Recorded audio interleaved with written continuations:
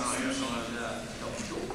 Mais moi, je pense qu'on a une telle linguistique quand même qu'on a atteint en primant les droits et libertés individuelles des anglophones. Mais finalement, ils ont accepté plein de trucs et on a des reculs. Et je pense que le projet de loi 14, c'est une solution en cas de problème. Je ne vois pas de problème actuellement, contrairement à M. Hassan. Et je reviendrai sur l'article 33 que la dame a cité.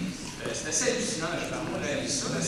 D'ailleurs, ça, c'est donc le seul article qui fait le bonheur de la communauté anglophone, qui a de la misère à envoyer ses enfants dans les cégeps anglophones parce que les étudiants francophones essaient d'aller dans les cégeps anglophones pour devenir bilingues. Alors, les anglophones, c'est le seul article qui sont contents parce que ça force les cégeps anglophones à ségréguer, à faire de la ségrégation en faveur des anglophones contre les francophones.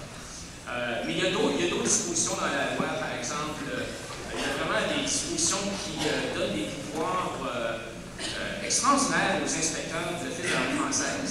On permet à l'inspecteur de l'Office de la langue française, finalement, de devenir un juge et en signant seulement un affidavit, il peut obtenir un jugement de la Cour et pour imposer une amende de 2 000 $ sans même passer devant un juge. Alors, ça, c'est un peu réel. Je pense que le concept de modifier la sélection des immigrants pour qu'ils parlent français avant d'arriver ici, moi, j'avais bien l'idée de dire on va accepter des gens d'autres pays. On n'est pas obligé de tous les prendre du Maroc, puis de l'Algérie, puis des pays francophones. Prenons-les d'autres pays parce que, quand même, ces gens-là qu'on a acceptés dans le passé, les Grecs, les Italiens, ces gens-là se sont adaptés à la communauté francophone et parlent français maintenant. Alors, pourquoi limiter nos talents, notre niveau de talent, acceptons les gens qui parlent anglais, et ils vont s'intégrer dans le Québec francophone parce que le Québec, la langue d'usage, c'est le français.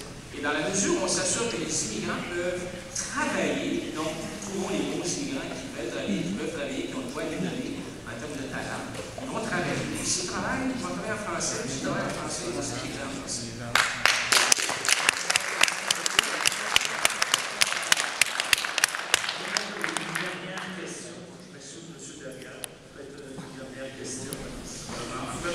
Les deux panélistes sont définitivement en faveur du bilinguisme, même de l'apprentissage de plusieurs langues.